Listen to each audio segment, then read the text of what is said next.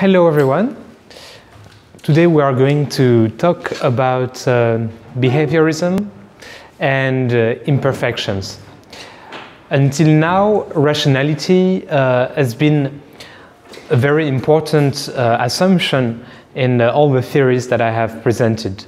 So people, firms, any agents were supposed to take their decisions following their best interests and acting consistently in a rational way. And markets, the emphasis on the way they function was on the fact that they function well, they are efficient. In a sense, they are perfect. Of course, economists have always known that this is exaggerated, and some of them have insisted on some irrational behavior of people, like Keynes, when he was attributing the cause of big recession to animal spirits, the fact that expectations about the future are somehow irrational or following a herd behavior. But to a large extent, the economic theory benchmark is centered around this idea of rationality of agent and the perfection of the markets, and the hope of many theorists in the 50s, when they brought these theories, was that the imperfections, the departure from the ideal model were not a great source of concern because they were small and could be neglected. Thanks. Can you close the door, please? And a wave of economists starting in the 70s contested this view and showed that in most of cases humans do not behave according to what was understood as rationality, and that markets are often, if not always, inefficient because of problems of information, essentially, and other problems, but in the second part of the course, I will focus on the problems of information, because in the benchmark theory, information is shared by everyone, and everyone knows all that is necessary to make decision. And if you remove this assumption, you lose many of the good properties of the markets. And in the first part of the class, I will talk about departure from perfect rationality from the way people behave. So this line of research is called behaviorism or behavioral economics. And it is the idea that we want to study directly how people take decisions, behave, to have a more realistic model of society. I'll start with Nobel Prize Maurice Allais, who was a very good theorist. He developed two massive books, like 1,000 pages each, in the 40s, Traité d'économie pure and Économie et intérêt. And these books were preceded many important ideas in economics that were rediscovered only several years later in the US. And these books went largely unnoticed outside France because they were written in French. And so Maurice Allais didn't have a very big influence on economics, although he proposed some original ideas years before they were widely adopted, like the overlapping generation models, where so it's a much better model to describe decisions of agents, like savings decisions, where you have at each period, two generations that are living, the young and the old. The young, they work and they consume and they save for retirement out of their wage. And the old people, they live off, they don't work and they live off their savings when they were young. This is much better, it has more realistic conclusions than the representative agent model that lives indefinitely, which is the basic one. Another example is the golden rule savings rate, that the rate of interest should be equal to the rate of growth to have to maximize the intertemporal consumption, which gave a Nobel Prize for Edmund Phelps, who indeed didn't discover it, or maybe discovered it independently 15 years later. And these books contain many other, I mean, it developed the equilibrium, general equilibrium theory in a very rigorous way, and with more depth often that the papers and books that are known by the profession. And so the Nobel committees felt obliged to honor Maurice Allais by a Nobel Prize quite late, after some other guys also obtained a Nobel Prize for something that they put up later that was already in his books. Maurice Allais still had some influence on the economic debate, for his criticism of the rationality of the axiomatization of the way people take decision, the expected utility representation by von Neumann and Morgenstern, and in particular their independence axiom. You might have already heard of the Allais paradox. This is an example by Maurice Allais where people actually do not, many people do not behave as this theory would suggest. So I'm going to make you vote again on this website Slido. Okay. So the URL is this one, slide.do/8067white14. I'm going to paste it to Zoom. On the following thing. So look only at choice 1 for the moment. So say you are offered a choice between a lottery A that gives, it's not really a lottery, it gives you 1 million francs for sure, or lottery B that gives you 1 million francs with an 89% chance, 5 million francs with 10% chance, and with 1% chance you get 0. So what do you prefer between lottery A and lottery B?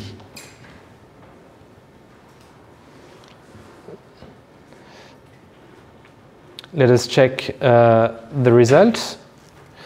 What do I prefer actually? I think I prefer lottery B. Okay, so 3/4 prefer lottery B. Even more.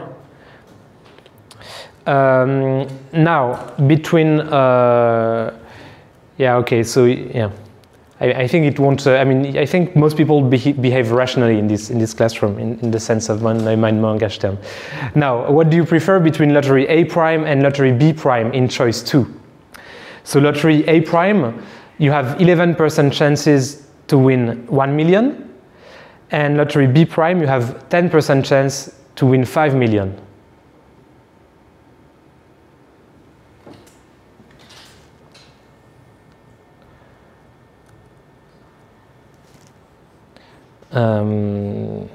Okay, sorry, I have to activate the thing, so you cannot vote yet. Yeah, now you can.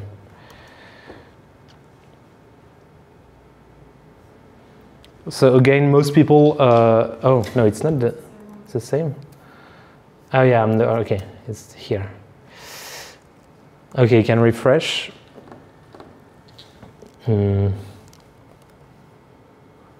What was the URL already? Yeah, lottery A prime or B prime. I think I vote B prime again. Okay, everyone prefers B prime.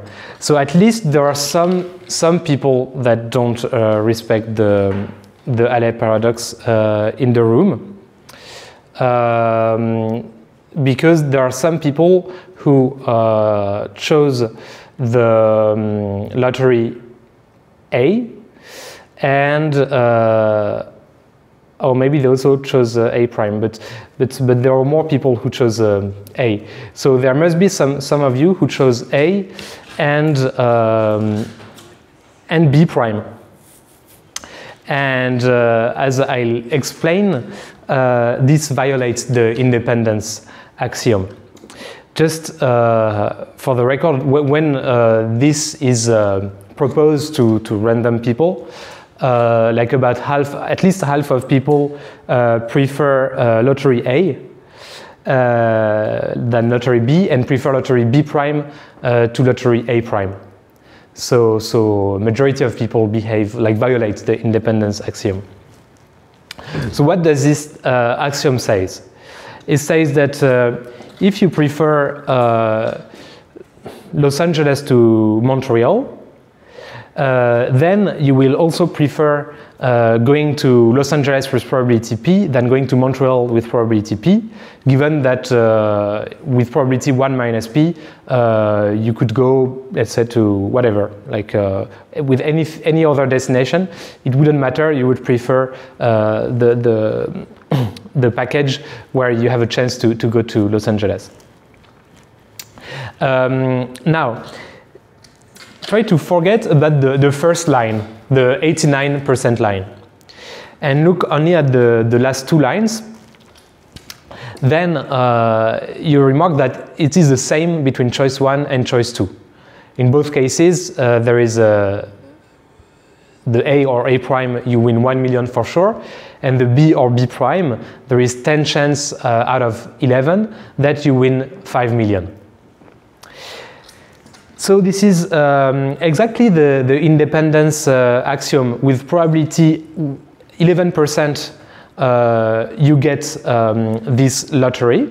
So lottery A, or I mean the below part of A or A prime can be, say, L here, Los Angeles, and the B or B prime part would be Montreal.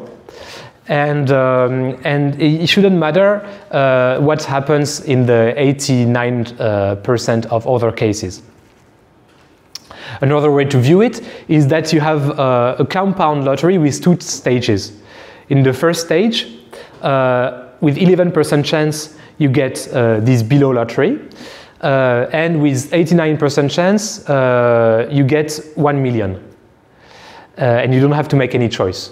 Then your choice at the second stage should not depend on the first stage, because it's already realized, and I mean, at least this is what the independence axiom says. So if we replace 1 million by 0 in the first stage, it shouldn't affect what you decide to the second stage, if you know that you are within this 11%.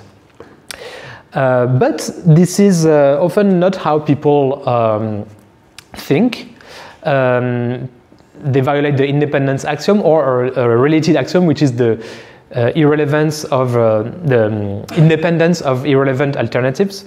Basically, that what happened in the first stage is irrelevant to the decision in the second stage. Many people prefer lottery A, where you win 1 million with certainty, to lottery B, where there is a 1% chance not to win. And they prefer lottery B prime, where the price is 5 million, to lottery A prime, where the price is only 1 million, with a small, just a small decrease in the probabilities. Is there any question?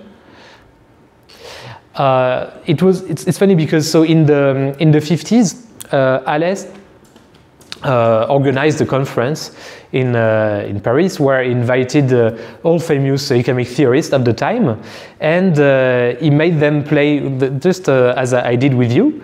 And the theorist that had come up with the expected utility theory, most of them violated the independence axiom in their choices without even noticing. So it made a big impression on them when Allais told them that they did not behave rationally. Now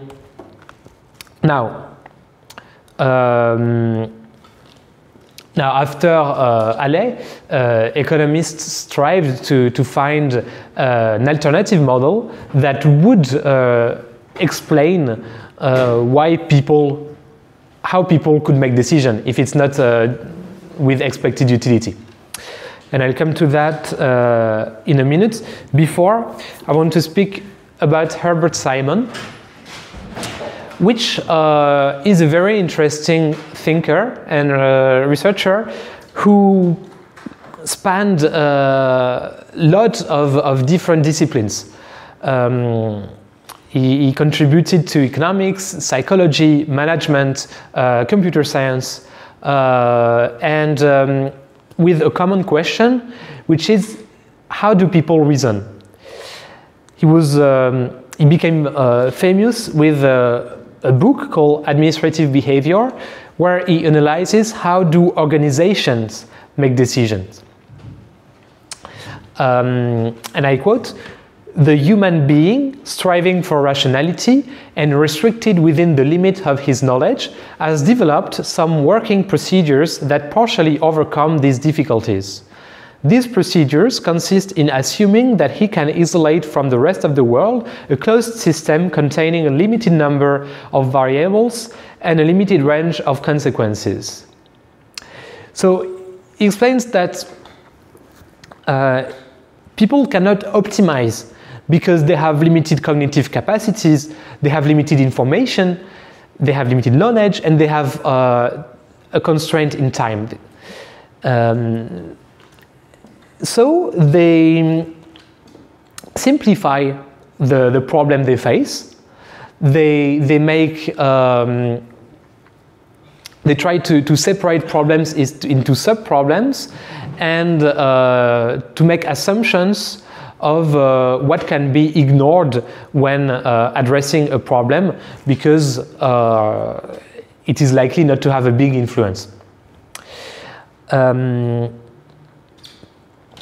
Then he goes on to study how can organizations function given that the organization has different goals than the individuals that compose it.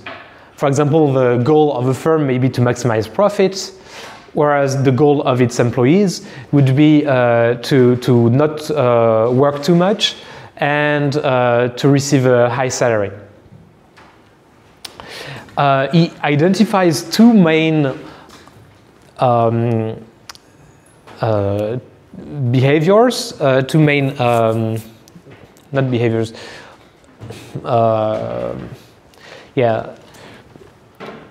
ways with which the goals of individuals can be aligned with those of their organization, is authority and loyalty.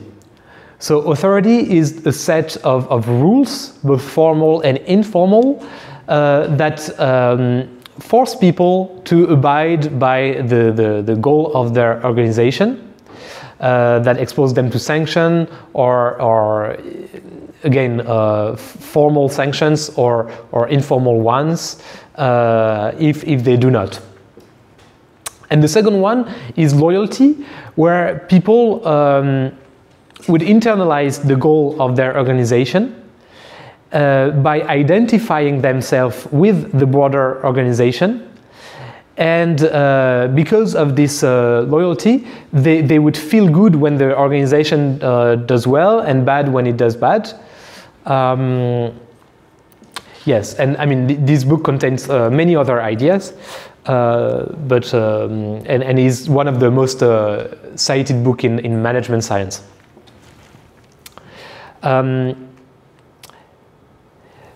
Herbert Simon studied how people make complex decisions to understand how do people reason. For example, he studied how chess players choose their move, like grandmasters, because they cannot optimize, because as we've seen in the game theory class, it would take an infinite amount of time and resources, or close to infinite, to compute the optimal move. And what Simon noticed is that people behave according to bounded rationality. So they put some bounds on their optimization process that are due to constraints of abilities, information, and time. So it's probably a more realistic depiction of rationality to present rationality as bounded. And the way the chess player does a move is that they evaluate different possible moves and choose the move that seems the best among the ones that they have checked. And in particular, they stop searching for a better move when they're satisfied with a move they found. So contrary to optimizing, Simon depicts decision-making as satisficing. This is two words made one. It's a merge between, you satisfice when your decision satisfies you, and suffices. So it's enough and it satisfies you. There are several ways. So agents search through the available alternatives until they meet some acceptable decision.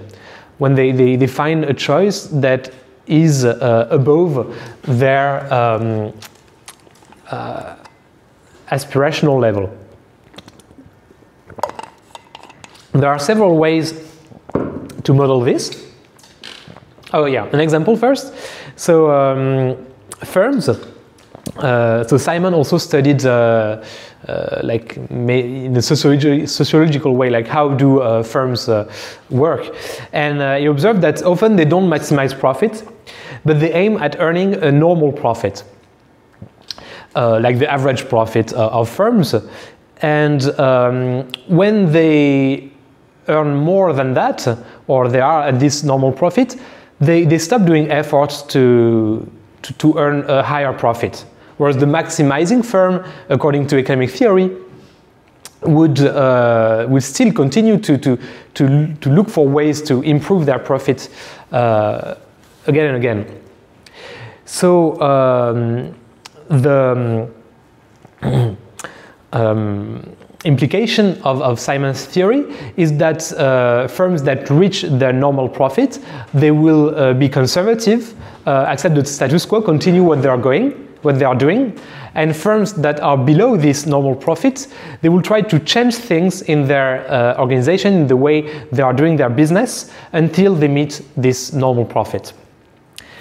This also leads him to the conclusion that firms would, there cannot be a competitive equilibrium, because if there is a free competition, then some firms will earn less than the normal profit, and so we will try to change things, so it will not be stable, it will not be an equilibrium. Whereas if firms collude to decide jointly to accept the normal profit and not try to outcompete the others, then every firm is satisfied and it's stable. So there are several ways to model this. The first one is that the agent will find a choice, C, such that the utility brought by C is above their aspirational level A. Second one, which is the same without a utility function, is that the agent will find a choice which is in the satisfying set, which is satisfying, just a utility with two levels, 1 and 0. Or you could model this as a full optimization, but an optimization that takes into account all costs, including the cost of acquiring information and the cost of optimizing itself. And in all these ways of modeling it, a crucial task is to determine the aspirational level. Okay, because how should the agents choose their aspirational level in the first place? This is a complex question. Simon had some hypotheses about this, one of which is through learning. So people will learn from their past experience, from what they see in others, whether a given level is satisfying or not. And they will adapt their aspirations through learning.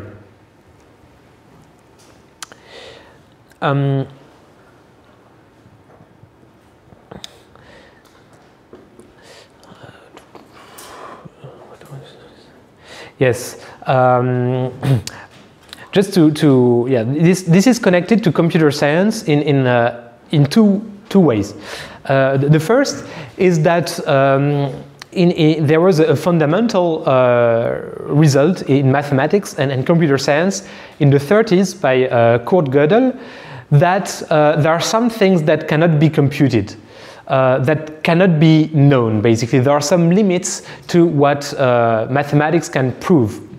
And to give you an example, it's not a very good example, but it's the best example I could find for the daily life, is let's say right after the class you have to catch a train, but I finished the class a bit late, so you only have 3 minutes to get to the train station.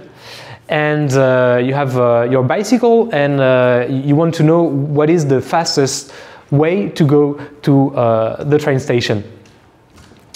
You can ride your bike and just go down the street where your intuition brings you, or you can open your phone and look for the fastest route.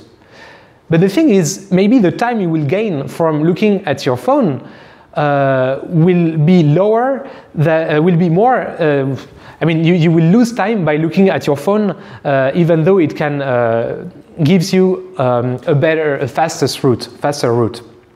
This is because you cannot know in advance the time you will gain by optimizing. Okay? So optimizing is not, I mean, cannot be understood in the naive way where the optimization process is outside the real world and it has no cost. And there is limits to the way you can include the optimization cost in your optimization program. So people have to use shortcuts and cannot optimize completely. And the second way it is related to computer science is learning, of course, because one of the big ambition of Simon was to develop an artificial intelligence. And this is why he studied how do people reason to reproduce it in a machine. And actually, he coded the first artificial intelligence in the 50s. And the reason why he wanted an artificial intelligence is to do science. And he succeeded because this program in the 50s proved mathematical theorems by Bertrand Russell and Whitehead, so in Principia Mathematica. So it's like the a book that axiomatizes mathematics that were written in the beginning of the 20th century.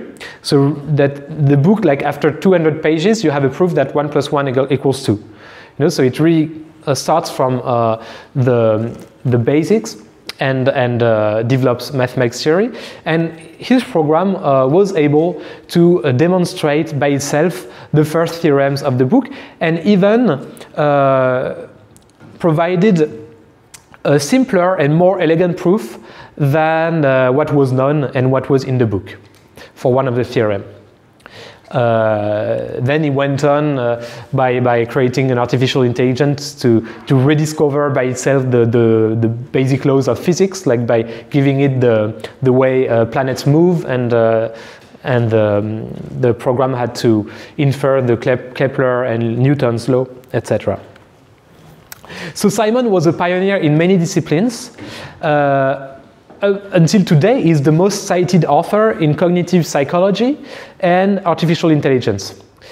And not only did he win the Nobel Prize, but also the Turing Prize for the best computer scientist, and the prize for the best psychologist, also in operations research. Unfortunately, I think his bounded rationality theory didn't make it to the mainstream of economics. Although all economists would agree that this makes sense, that this is more realistic than the models we currently have.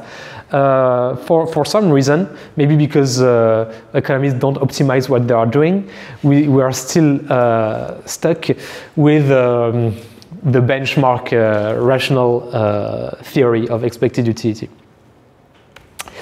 A theory that was more successful, actually, to move the discipline is prospect theory. And so this is an alternative theory to expected utility that is used by many economists. It's not the mainstream, but it's quite mainstream. I mean, in many applications, it is used. It was developed by Daniel Kahneman and Amos Tversky, both psychologists, but with a big, I mean, they are also economists de facto. Tversky didn't win the Nobel Prize because he died before, but he wrote all the papers jointly with Kahneman. And so they did two things. First, they developed behavioral economics, meaning that they brought people, so often students, which is not the best representative sample, but they brought people to the lab and made small experiments with them, such as what I've just done, like which lottery do you prefer, to observe the choices made by people. These experiments showed that most people do not conform with von Neumann-Morgenstern definition of rationality.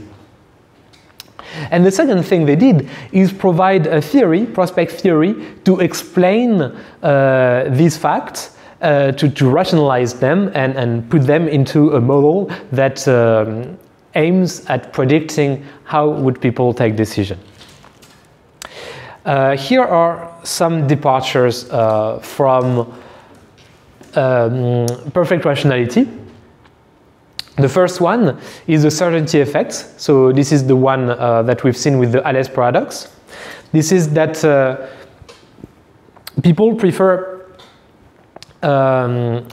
things that are certain, like in the sense that it has a greater effect on their utility to reduce the probability of gaining 1 million from 100% to 99% than from 10% to 9%. The second one is the reflection effect, and here I also have a small test, so you can refresh the page. It's yeah. So do you prefer to lose 1,000 francs for sure, or to lose 2,000 francs with 50% chance? So I throw a coin, and if it's head, nothing happens. If it's tail, you lose 2,000 francs. What do you prefer?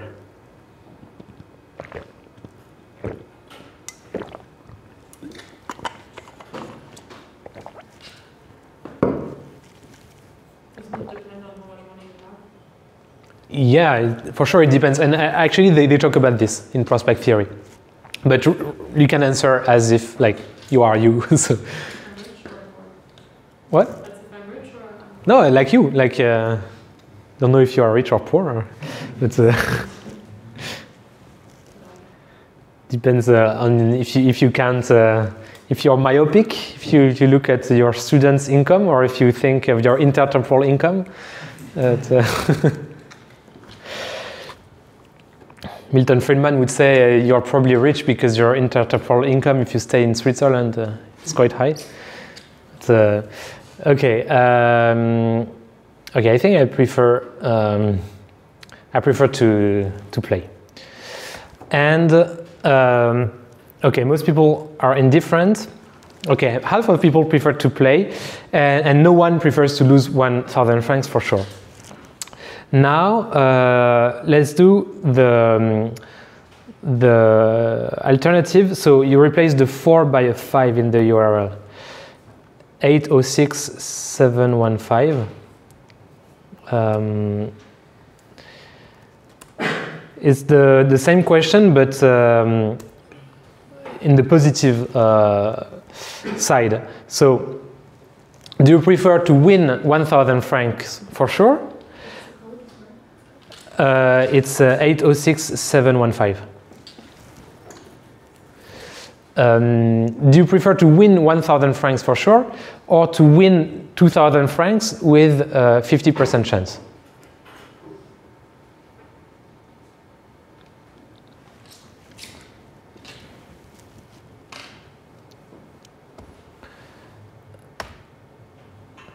Okay, here it's mixed. Actually, okay, no, the majority of people prefer the short choice. So you see, we don't behave symmetrically in the gain and in the loss side. This cannot really be explained by classical expected utility theory, because in the benchmark model, utility depends on your consumption level, which is always positive. Something like this, okay? So, so your consumption, say you are here. Either you lose 1,000 for sure, so you are here, or you lose 2,000 with 1/2. So yeah, so this is okay. This is the current income, C0, and this is the utility you get if you lose 1,000 for sure. This is the utility you get if you lose 2,000, and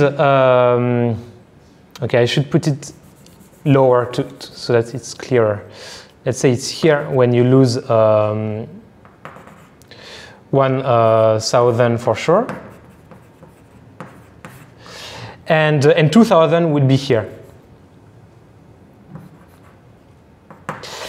And so the expected utility of losing 2,000 with a 50% chance, it will be 1/2 of utility of minus 2,000 plus 1/1/2 utility of your current income.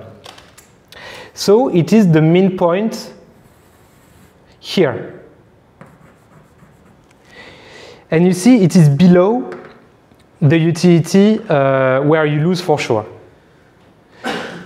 This is because the utility function is concave, and this is called risk aversion. When your utility function is concave, risk aversion is exactly that you prefer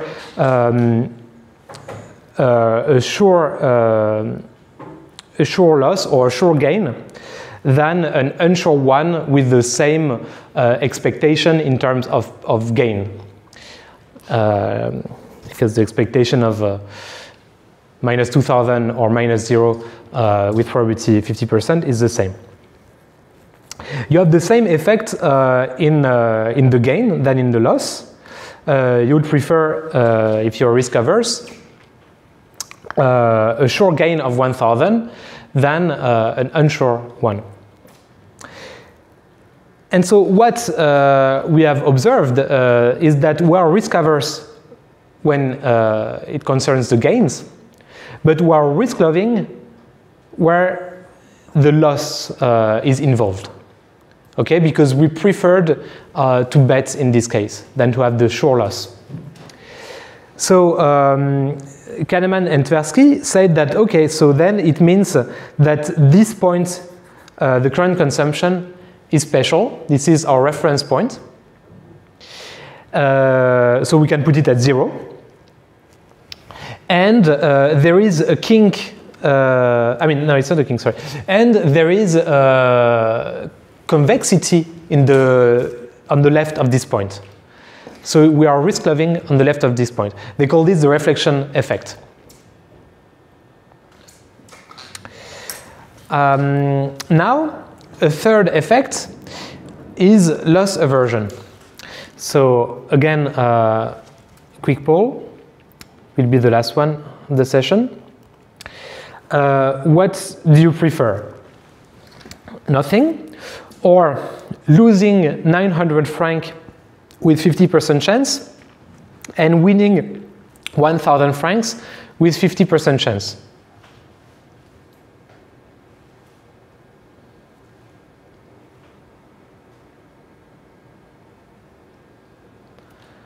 So I'll see if you like to go to the casino.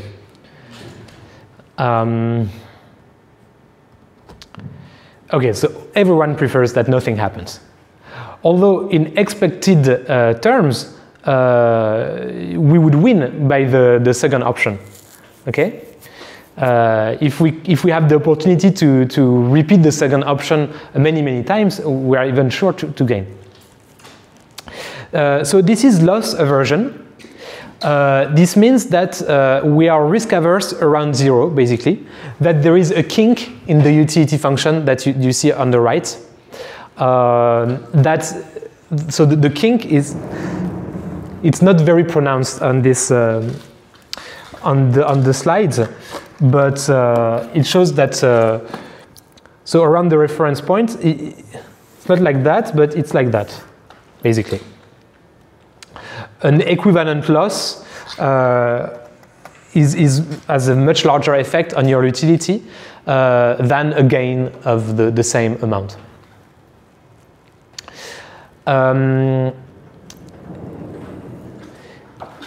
And a last important departure they find, probably the most difficult to model, is that framing matters, the framing effect.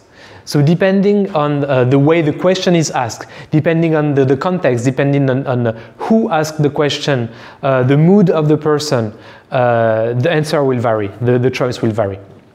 For example, it has been shown that judges put lower sentences after lunch than in the morning.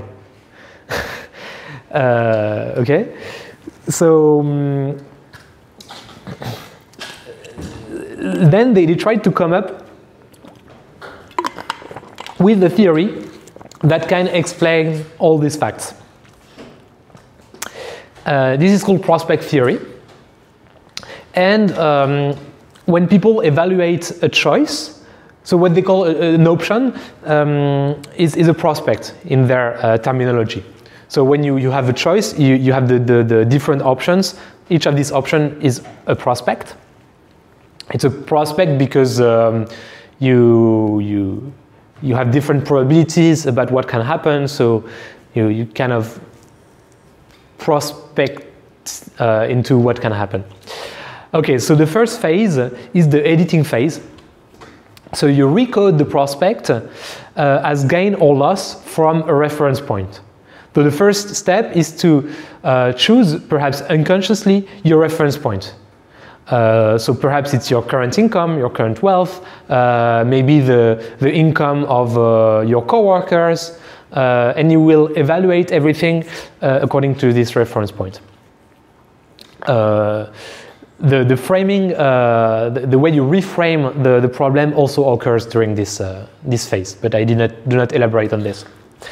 The second one is the evaluation phase, where you transform probabilities into what they call decision weights. And this is to account for the certainty effect, the Allais paradox. So for example, here also I can make a graph.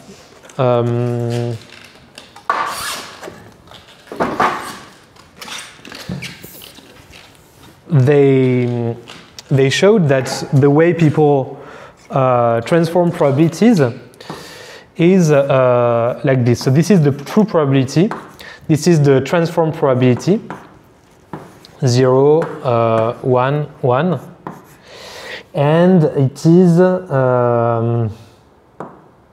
shouldn't make a mistake. So this is the 45-degree line. So if people were completely von Neumann-Morgenstern rational, they would use the correct utility. At 0.5, it's the same. And then it's like that, basically. I mean, it's more like that, yeah. So basically, people would overweight the small probability and would overweight negatively the high probabilities. This is because people are uncertain about probabilities and are not used to reason with probabilities that are well known. So we're not equipped for that, and probably for good reasons, because in reality, there are very few probabilities that are well known. So there is a whole literature on cautiousness that explains why, if you are cautious, you would transform the probabilities in such a way. And when you transform the probabilities in such a way, then you violate the independence axiom, but you solve the Allais paradox. You can explain behaviors of people. This theory really shook the academic profession, because there are papers, I mean, there are 79 papers, and also the 92, they are remarkable. They're very compelling. Each paragraph is quite important. And they really show convincingly that their theory does a better job than the expected utility theory. The problem of this theory is that it doesn't respect the most basic axioms, like transitivity of preference. The fact that if you prefer A to B and B to C, then you prefer A to C. It doesn't respect the independence axiom and consistency, like preference can change depending on the framing. So what they said is that if people notice these inconsistencies, I mean, violation of transitivity is quite strong. I mean, it's quite a problem for any one who wants to make rational decisions. They explain that if people notice that they violate transitivities or some other desirable characteristics, they will correct, and they will reframe the problem in such a way that to avoid these violations. But they argue that in many cases, people make contradictory choices. And this is probably one reason why their theory is not widely accepted by the academic profession, because it's quite. I mean, you need a sub-theory to explain what is the reference point, how probabilities are transformed, etc. And you also. I mean, when you want to provide a recommendation to policymakers, you don't want to have contradictory recommendations or things that violate basic tenets of rationalities. So actually, in their 92 version of cumulative prospect theory, they improve on prospect theory by making it at the same time more realistic in the description of how people behave, and also more close to rationality. Like they said, I think it doesn't violate transitivity anymore. Daniel Kahneman also made other interesting contributions, notably the peak end rule, which is more a contribution in psychology, but it says the following thing: that for a given episode, think of your last holidays. Okay, what do you remember from your last holidays? What most people remember is the peak of the episode, so where the emotions were the most intense, and the end of the episode. Like, I don't know, you missed your train, it was late, something like that, on the way back. And this has implication. In an experiment, Kahneman asked doctors, surgeons, to divide people in two groups. In the control group, they would do the colonoscopy normally. So it's colonoscopy. It's at the time of where he wrote the paper, it was done without anesthesia, and so it's quite painful. Like they move things in your, I don't know exactly where, and and then they ask in the treatment group to the doctors at the end, just stay where you are, let your finger there, and just don't move for 1 minute. So it's still painful, but much less painful than the peak. And they noticed that what people remembered was less painful in the treatment group, although objectively they suffered more because it lasted longer. And so there is a discrepancy between the experiencing self and the remembering self. And this has consequences because those who were in the treatment group were more willing to go back for a follow-up colonoscopy a few weeks later, and so it was good for their health. So this is somehow departure from rationality, where we are fooled by our perception, our memory, into thinking we are having more pleasure, although we just remember that we had more pleasure or less pain. Kahneman was interested in what causes happiness or life satisfaction. And in a research agenda that I find very interesting, he proposed to build national well-being accounts instead of GDP that measures market activity. The idea would be to measure the pleasure, or it's more general than pleasure. He calls it positive affect. It's all the positive emotions that people have, positive experiences. So the way it would go is the following. You survey a representative sample of the population, and you ask them to note every day what time they spent on each activity and what were the emotions associated with it. And then they classify the emotions in like the good emotions, the bad emotions, or you ask directly the people like to grade from 0 to 10 how good overall it was. Aggregating all the responses, we are able to attach a certain emotional level or positive affect to each kind of activity. And then you integrate this over the time spent on each activity to obtain the experienced utility or well-being or pleasure that people have experienced. And so if we notice through these surveys that some activities bring more pleasure and some more discomfort, then we can try individually and as a society, to spend less time on activities that are boring, painful, and more time in those pleasurable activities. So what do you think? So he did that with some co-authors. So the sample they used is not great. It's only in the US, only female, only nurses.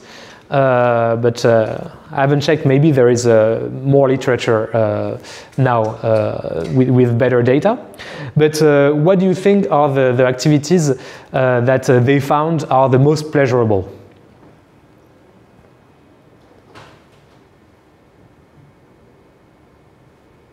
The next question will be the least pleasurable. So what do you think, what activities do people prefer? To eat. To eat?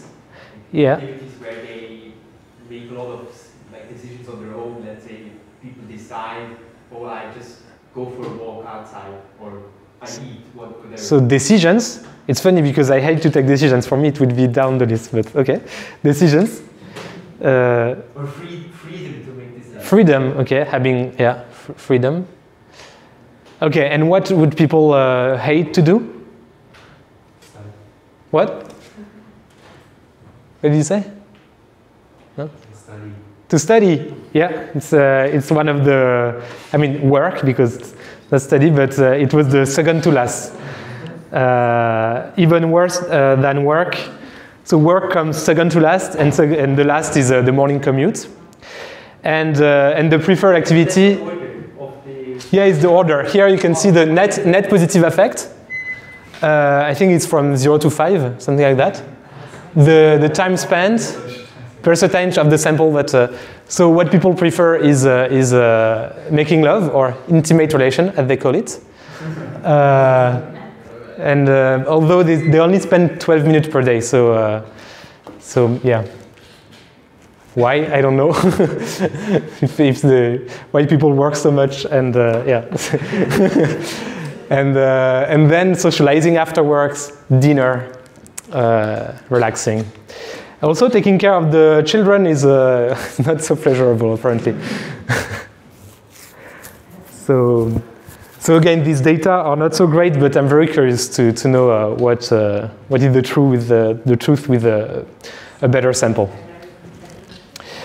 All right. Now let's talk about nudges.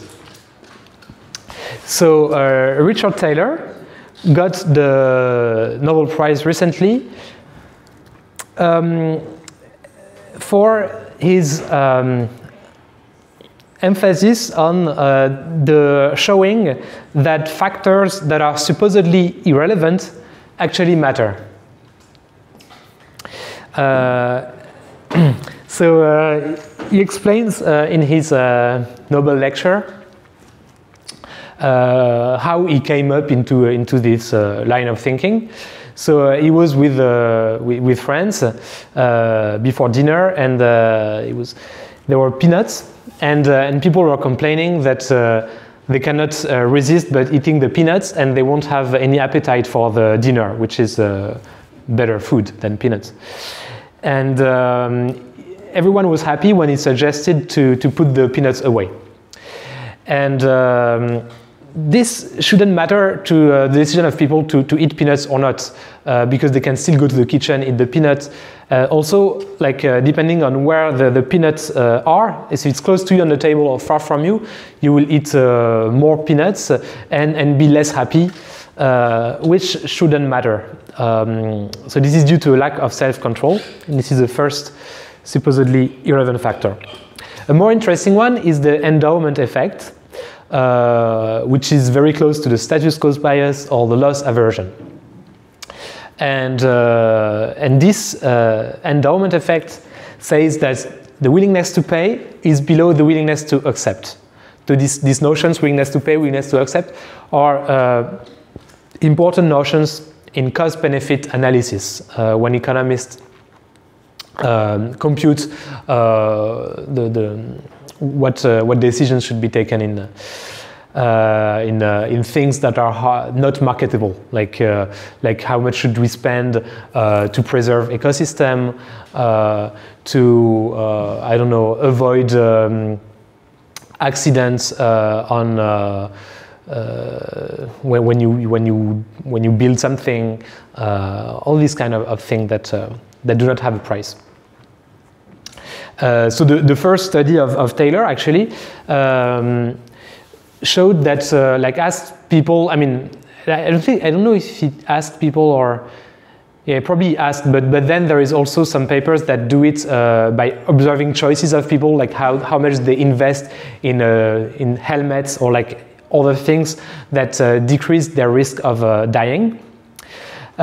He showed that your willingness to pay to avoid a risk of sudden death of 0.1% is much lower than your willingness to accept for such a risk. So if I ask you how much are you willing to pay so that I reduce your probability of dying suddenly by 0.1%, you will maybe tell me, okay, 5,000 francs. And if I ask you how much are you ready to accept so that I do something that increases your probability of dying by 0.1%, did I say it right? Like how much? No, sorry, I didn't say it right. How much would you willing to accept that I pay you? Yeah, that's what I said. Yeah, that's what I said. Yeah, no. Yeah, to pay you so that your probability increased by 0.1%, you will say much more, like 1 million. So Kahneman, Thaler, and Knetsch showed this in an experiment, famous experiment, where they gave mugs, so like to drink tea, to subjects, but only to half of them in a room, and they allowed them to trade. So each subject with a mug was asked how much they are willing to accept to sell the mug. So the minimum price they would accept to sell it, and those who hadn't received the mug were asked how much at least at most they would be willing to pay for the mug of someone else. And here they found that the willingness to pay was below the willingness to accept. The thing is that there is another explanation in this case than just loss aversion. It is that it can be a bargaining strategy. Like people are unsure of the value they attach to the mug, and so they try to bargain such that they make a little profit. But their goal was not really to prove loss aversion, but to disprove the cause theorem. So unfortunately, I haven't talked about Ronald Coase. He's another Nobel Prize, and his most famous contribution says that it doesn't matter for economic efficiency how the endowments are split, so how the property rights are defined. You will obtain the same efficient outcome in any case if there is no transaction cost. So the example he gives is a plant that pollutes and that disturbs the people that live near the plant. Okay, so there is two possibilities. Either the people that are disturbed pay the plant to do some retrofit, to clean up the pollution, to avoid the pollution. Or the plant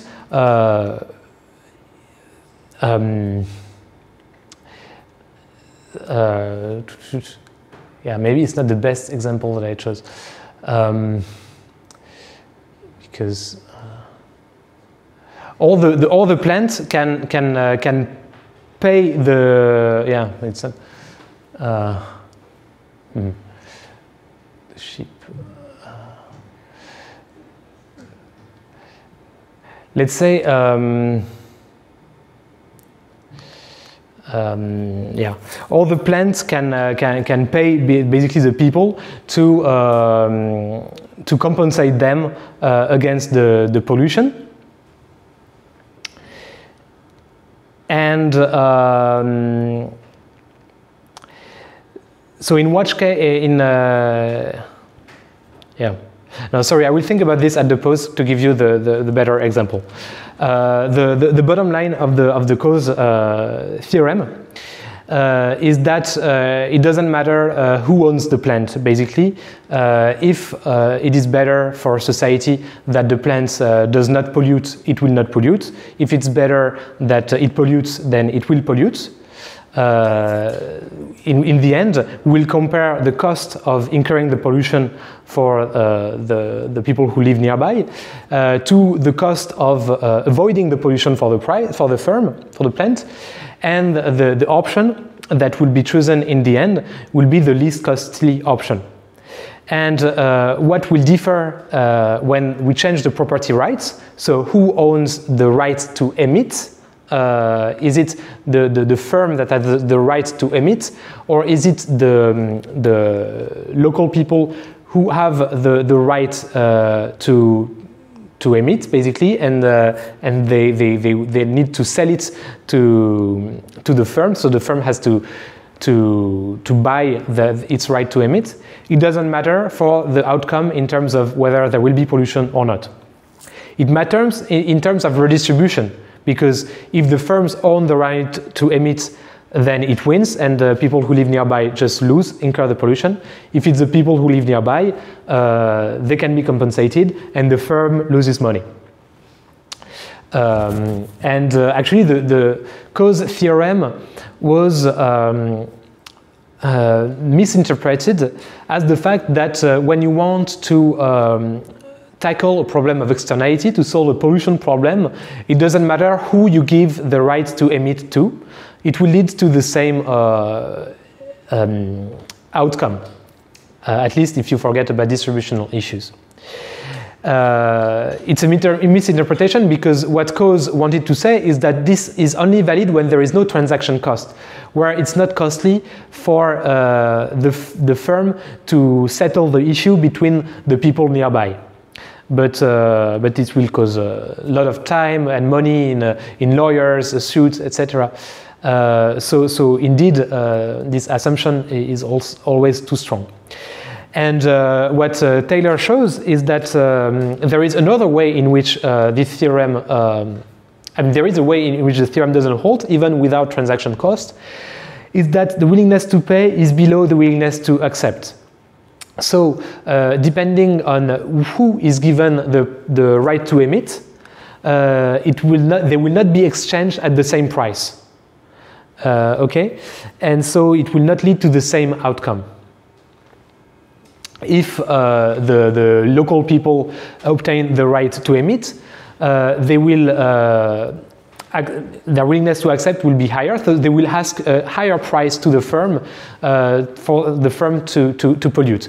If the firm has the right to emit in the first place, their willingness to pay, the willingness to pay of the local people to buy the right to emit, to force the firm to avoid the pollution, would be lower, and so it can change the outcome. So the example that with which Thaler had this idea is his PhD supervisor was a fan of wine.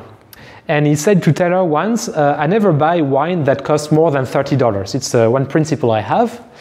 And look, there is this bottle, I bought it 20 years ago for $5, now it's worth $100, and I would be delighted to drink it. And of course, I'm drinking it, not selling it. It's another example that of the endowment effect, whether you own the thing physically or not, changes the value you attach to it. Okay, another departure from perfect homo economicus, as we say, is the sunk cost fallacy. This is due to how people think of money. There is a theory of mental accounting. Here, the example that he gives is that with a friend, they received tickets for a baseball game for free. And they live, in, I don't know, Chicago or in the Michigan, I mean, a cold place. So there was blizzard the day of the game. And they were too lazy to drive for 2 hours in the blizzard. But his friend said, if we had paid for the tickets, we would have gone. Which is a sunk cost fallacy, because it's just like the two-stage view of the Allais paradox that I explained. What occurred in the first stage, whether you paid the tickets or not, shouldn't have any influence on the decision you're taking right now. This sunk cost fallacy often occurs in big projects. You decide to build nuclear power plants, and then at the middle of building it, you realize it will be 5 times more expensive than you thought. And if you redo the computation, then it's not profitable anymore. But people will still build it until the end, because they would feel that it would be a waste to not build it. It's a fallacy, because if you do the computation, you realize that abandoning the project would be more profitable than doing it.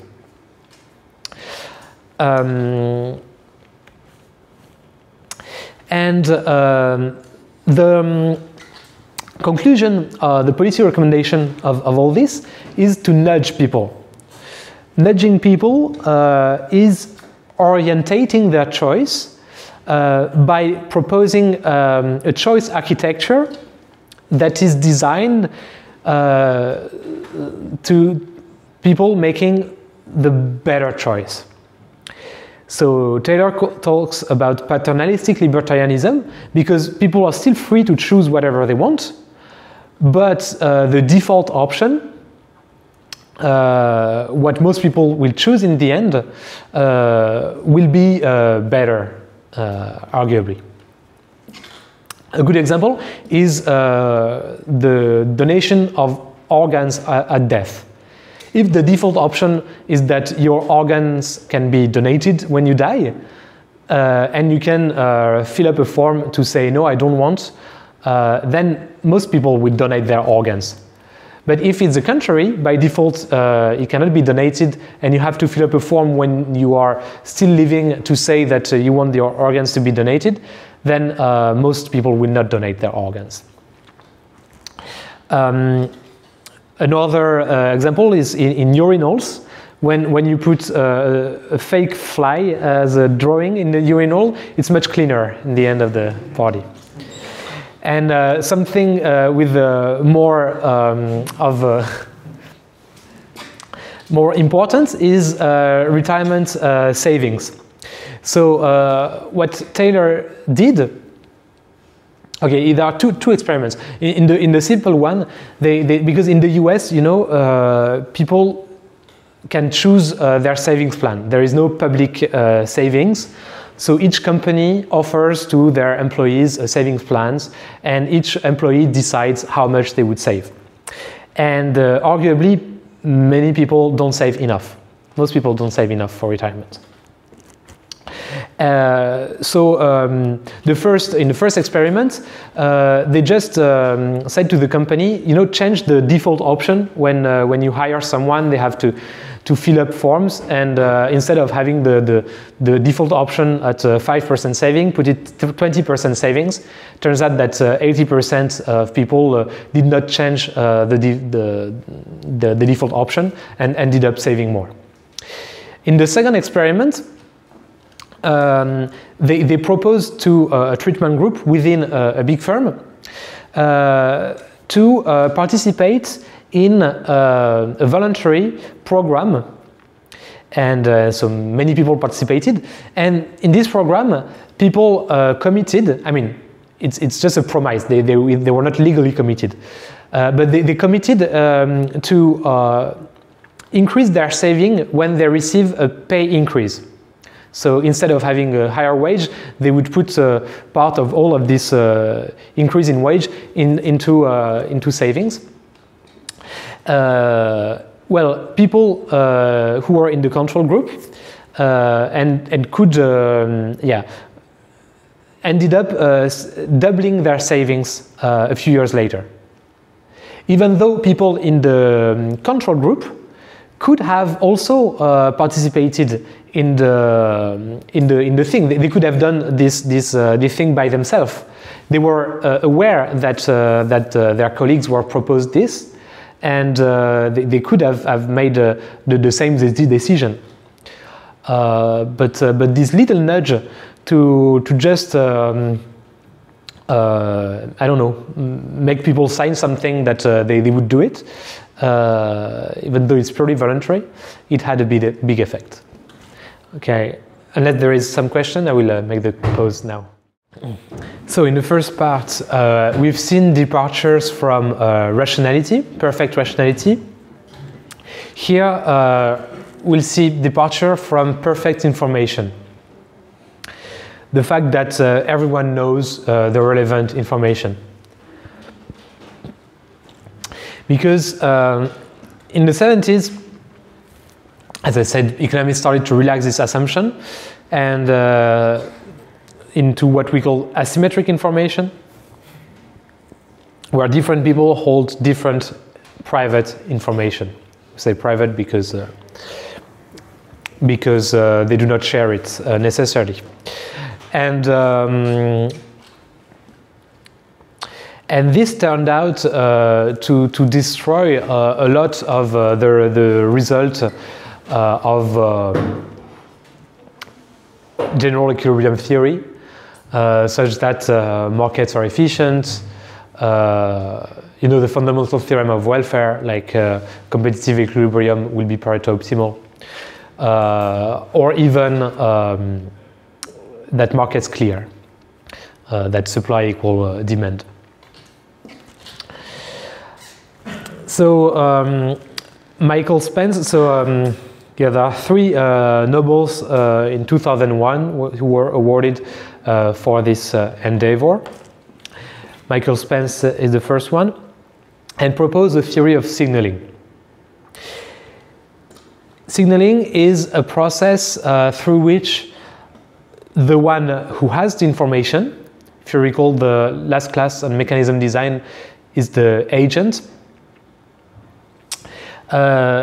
will credibly conveys this information about itself to the principal.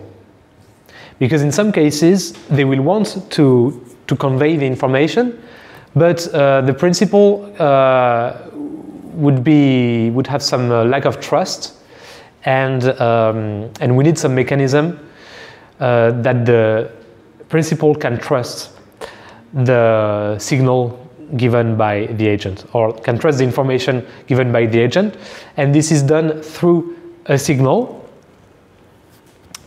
Producing the signal is costly, and this is what brings credibility to this information. In particular, because more productive types or higher types, again, if you remember last session, the type is like the information that the agent has.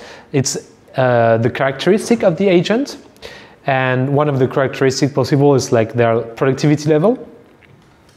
And so for more productive people, producing certain signals can be easier than for low productive people, which would convince the principal that if they receive the signal, it was sent by some high productive guy. So why do you study, actually? The obvious reason is to learn things, to gain knowledge. But there is another potential reason that Spence proposed is to signal to potential employers that you are productive. The idea is that acquiring a diploma requires time and effort, so it is more difficult for less productive or more lazy people. So more productive people are more likely to graduate. And in turn, graduated people are more likely to be productive. So firms are willing to pay graduated people more because in expectation they are more productive. And productive people are willing to get a diploma to benefit from the higher wage, even if the diploma didn't bring any interesting knowledge or skill or pleasure. And so depending on the parameters of the model, there can be multiple equilibria, including a pooling equilibrium, where everyone sends the same signal, no diploma, for example, if the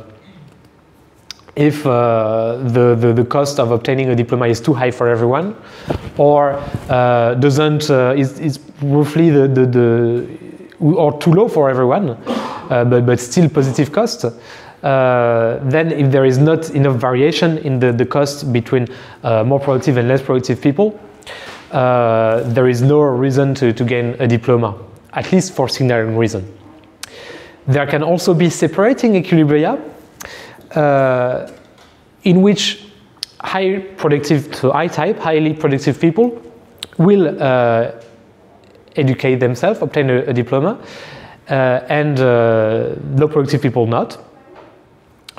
And we call it separating because it separates the population in two groups, like above and below some productivity threshold. And this separating equilibrium conveys some information to the firms that are hiring. Okay, if there are any questions, I need to close the door.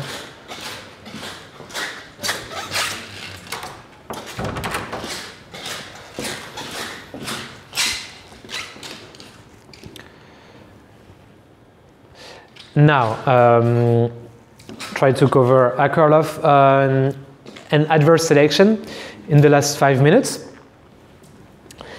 The really well-known paper by Akerlof is The Market for Lemons.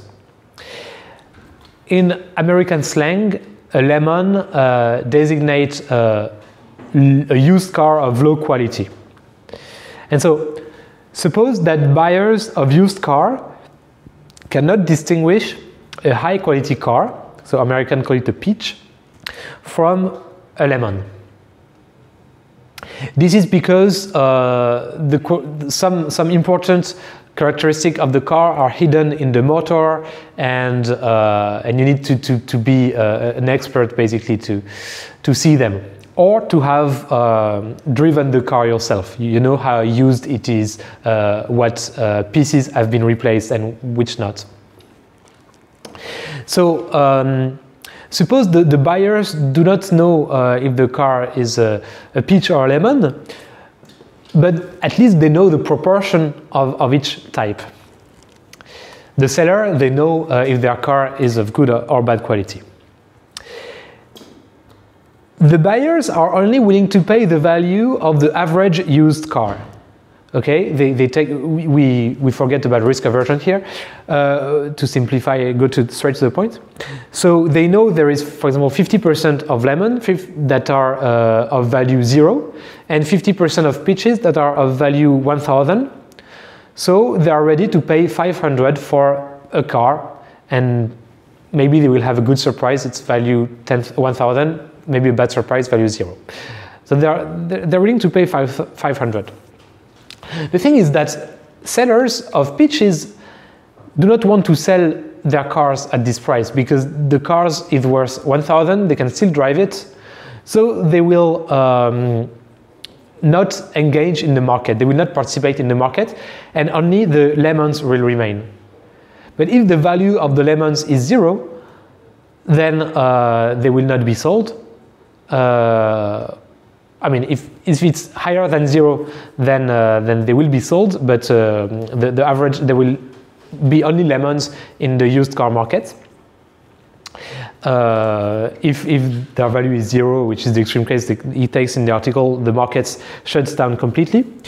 But in any case, the peaches are not put in the market. This is a big inefficiency because there are buyers and there are sellers willing to trade the peaches at their actual value. So because of asymmetries of information, this exchange cannot occur. I quote, "The cost of dishonesty, therefore, lies not only in the amount by which the purchaser is cheated, the cost also must include the loss incurred from driving legitimate business out of existence."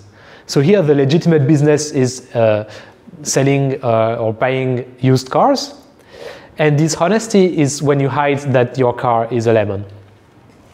This implies an externality. Not only it's not only you fool the one to whom you sell the car, but it's an externality for everyone because the markets do not exist anymore.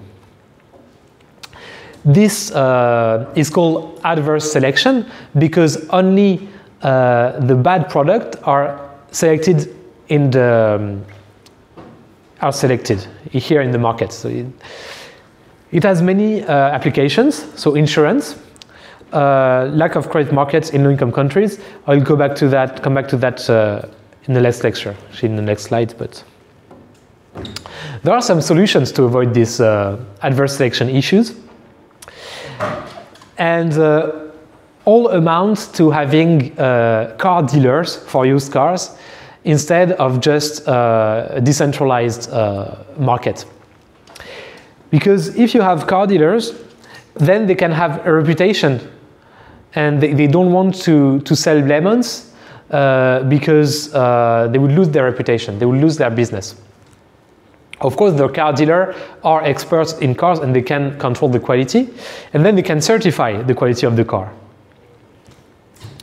They can also be subject to regulation. Actually, there is a law in the US that is known as the lemon buyback law that says that car dealers should explicitly say to the customers that they are ready to buy back the car if it turns out to be a lemon, to be deficient.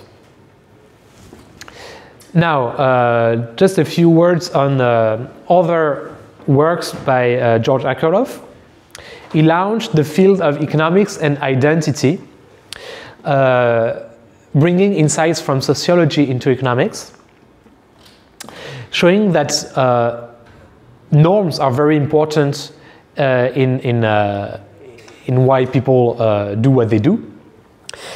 And the way to model that is that norms prescribe actions depending on an assigned or chosen identity.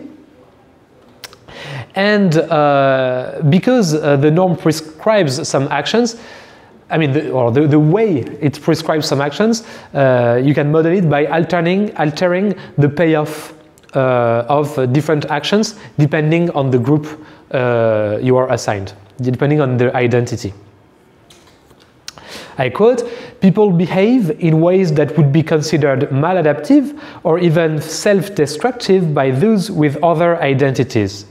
The reason for this behavior may be to bolster a sense of self or to salve a diminished self-image." An example is like it's a very hot summer and you're a man, you will wear a jean instead of a skirt despite the heat. And this is to preserve your masculinity. This is because of the norm of masculinity, which will make you incur a higher cost if you choose the skirt than just enduring the heat.